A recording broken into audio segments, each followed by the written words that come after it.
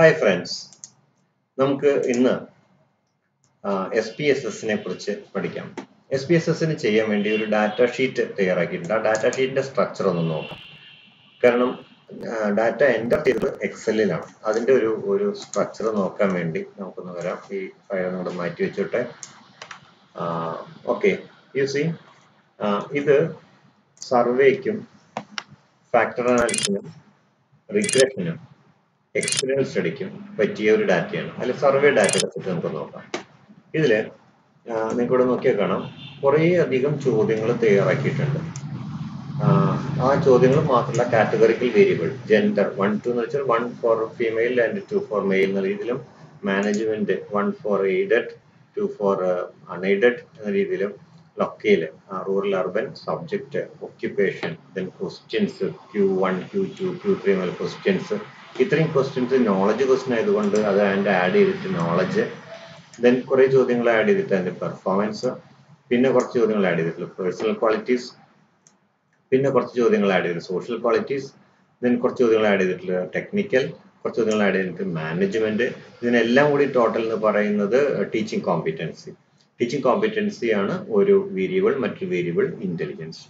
ഇതാണ് ഇന്റലിജൻസിന് പക്ഷേ ഇവിടെ ഐറ്റം അനാലിസിസ് ചെയ്യാൻ കഴിയില്ല കാരണം ഐറ്റം വൈസ് എൻ്റർ ചെയ്തിട്ടുള്ളത് ടീച്ചിങ് കോമ്പിറ്റൻസിയുടെ ഡാറ്റയാണ്. ഇതാണ് ഒരു ഡാറ്റ സ്ട്രക്ചർ.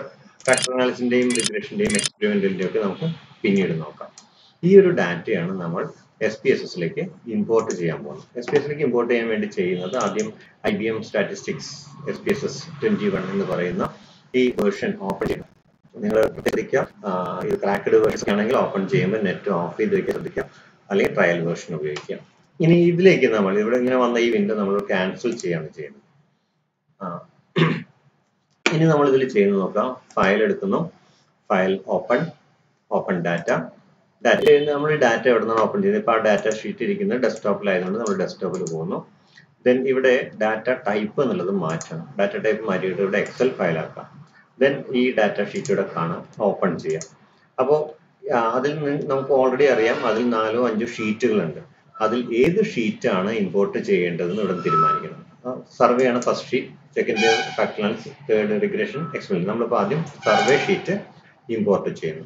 ഇങ്ങനെ ഇമ്പോർട്ട് ചെയ്യുമ്പോൾ നമുക്ക് എന്ത് ഫയലും ഓപ്പൺ ചെയ്യുമ്പോൾ അതിലൂടെ നമുക്കറിയാം SPSS-ന് 3 വ്യൂസ് ഉണ്ട്. ഒന്ന് ഡാറ്റ വ്യൂ, ഒന്ന് വേരിയബിൾ വ്യൂ, അത് കഴിഞ്ഞാൽ ഔട്ട്പുട്ട് വ്യൂ. ഔട്ട്പുട്ട് സെപ്പറേറ്റ് തന്നെ ഒരു ഫയലാണ്. അപ്പോൾ ഇതിൽ ഈ ഓരോ ഫയലുകളും സെപ്പറേറ്റ് ആയിട്ട് തന്നെ ഓൺ ചെയ്ത് വരുമെന്ന് നമ്മൾ അറിയണം. അതിൽ ഡാറ്റ വ്യൂവിൽ പോയി നോക്കാം എന്താണ് സംഭവിച്ചിട്ടുള്ളതെന്ന്. ഡാറ്റ വ്യൂവില് നമുക്ക് നോക്കിയാൽ കാണാം നേരത്തെ കണ്ട ജെൻഡർ, മാനേജ്മെന്റ്, ലൊക്കേൽ തുടങ്ങിയതെല്ലാം ടൈറ്റിൽസ് ആയിട്ട് വന്നിട്ടുണ്ട്. ദെൻ ക്വസ്റ്റ്യൻ നമ്പേഴ്സ് അവിടെ. Okay, you can see all the details V found in the Excel sheet is the teaching competency ഇവിടെ ഉണ്ട്, ഇന്റലിജൻസ് ഇവിടെ ഉണ്ട്. ഓക്കെ, നൗ വേരിയബിൾ വ്യൂവിൽ പോയാലും ഇതെല്ലാം കാണാം. ഇവിടെ നമുക്കിനി വേണമെങ്കിൽ ചെയ്യാവുന്ന കുറച്ചുകൂടി ഡീറ്റെയിൽസ് വേണമെങ്കിൽ കൊടുക്കാൻ സാധിക്കും ഇവിടെ. ഫോർ എക്സാമ്പിൾ ജെൻഡർ എന്ന് പറയുന്നത് നമുക്കറിയാം ജെൻഡറിന് വാല്യൂസ് ആഡ് ചെയ്തിട്ടില്ല. അത് നമുക്ക് വേണമെങ്കിൽ ഇവിടെ ആഡ് ചെയ്യാം. ജെൻഡർ 1 എന്ന് പറഞ്ഞു കഴിഞ്ഞാൽ ഫീമെയിൽ ആണെന്നും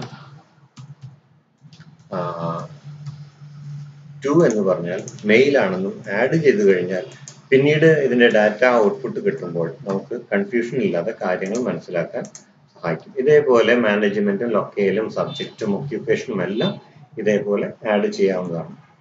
അതേപോലെ ഇവിടെ ഇത് TC എന്ന് അടിച്ചിട്ടുള്ള ഒരു ഷോർട്ട് ഫോം ആണ്. TC പറഞ്ഞാൽ എന്താണ് ഉദ്ദേശിക്കുന്നത്, ഇവിടെ ലേബലിൽ വേണമെങ്കിൽ നമുക്ക് ആഡ് ചെയ്യാവുന്നതാണ്.